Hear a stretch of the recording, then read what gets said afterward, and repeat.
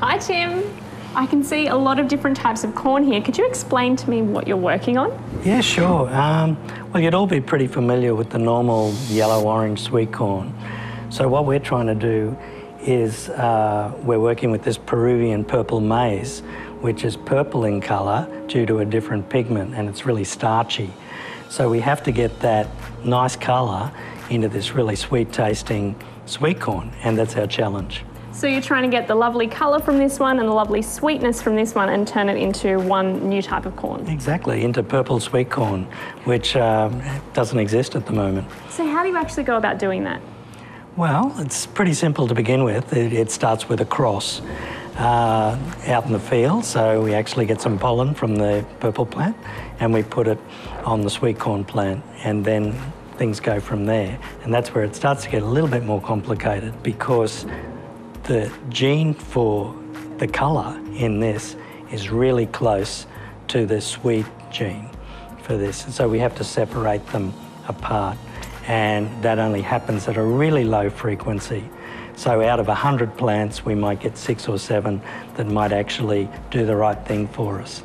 So as you're going along, breeding generation after generation, how do you keep track of what's happening on a genetic level?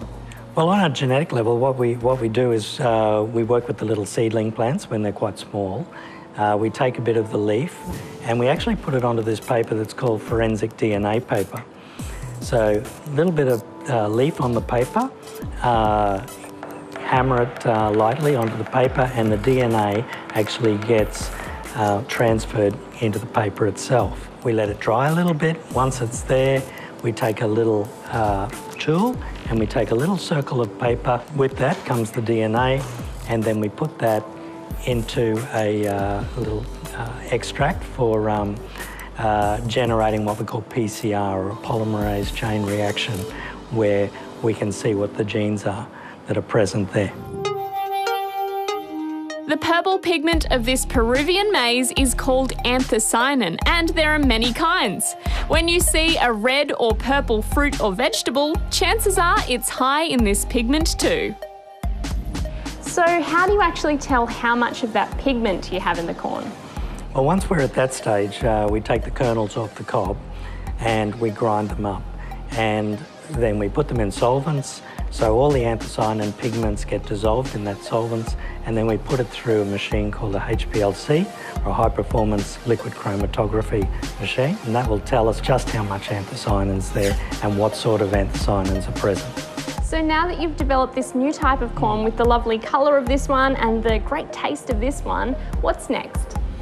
Well, I suppose the next thing we need to find out is what consumers really want. And like, do they want something as dark as that? Do they want it lighter? Or do they want something maybe with a cherry colour? We can do that as well. It's just a different anthocyanin. Well, I hope to see them in the supermarket in the future. I'll catch you later. Bye.